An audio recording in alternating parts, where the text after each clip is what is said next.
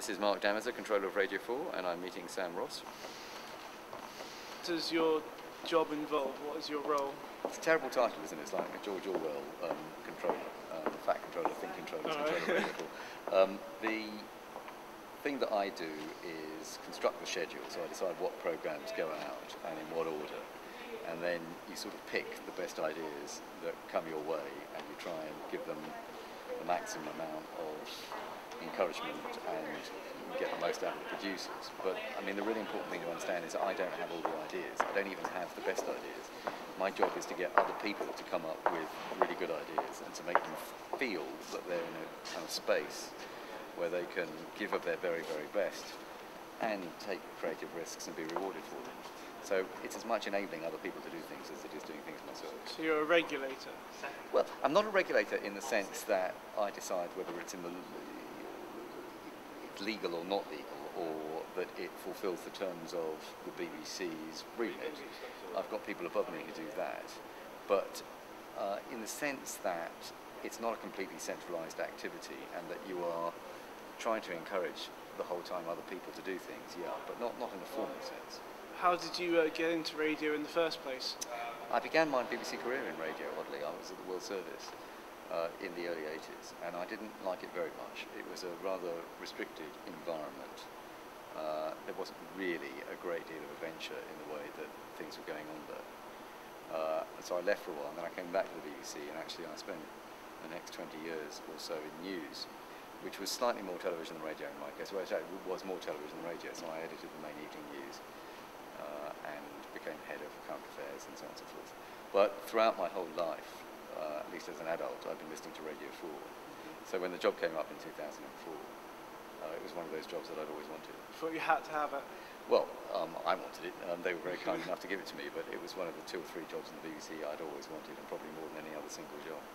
What's been your proudest moment? What's been my proudest moment? That's a really, really good question.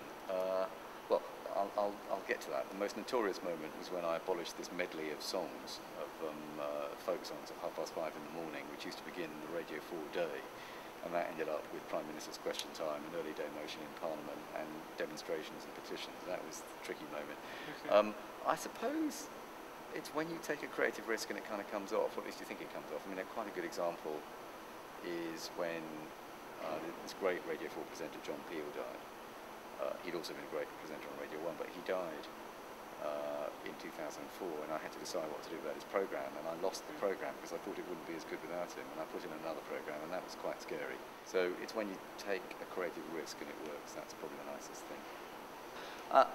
People predicted many times over in the last few decades that TV would crush radio. In fact, radio has held up better than TV. There is still a tremendous amount of listening going on. Radio 4, 9.5 million people, 13 hours a week on average. We're in quite decent shape. And you can't rely on it forever and a day being like that, but there is something uniquely powerful about Radio 4. It's offering you something that no other channel is doing. I mean, there is a kind of intelligence about it, and there's a range to it.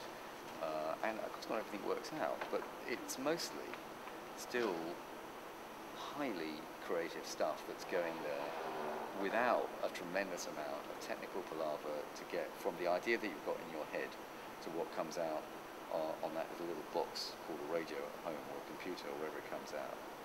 Whereas the process of making television programs, and I've done it, but the process of making television programs is incredibly cumbersome by comparison.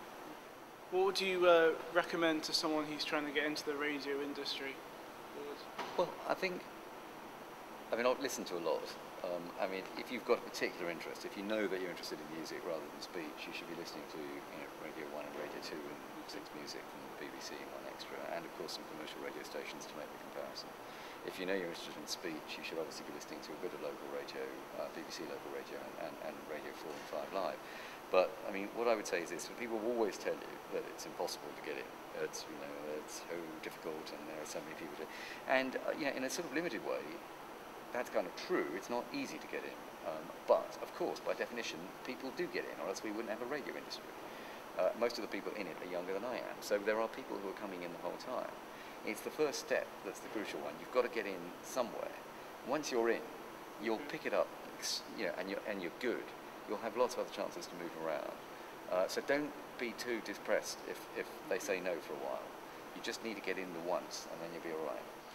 But if you feel you've got something to offer in any field, whether it's comedy or drama or news and current affairs or reporting or whatever it is, you may not get in first time, second time, third time, but if you can just get your foot in a door somewhere, it'll help. And you may have to volunteer to do follow a few shifts around or work experience or something, but just get going, because once you've got something to talk about to a potential employer about what you've done, it's just that much easier to be picked up.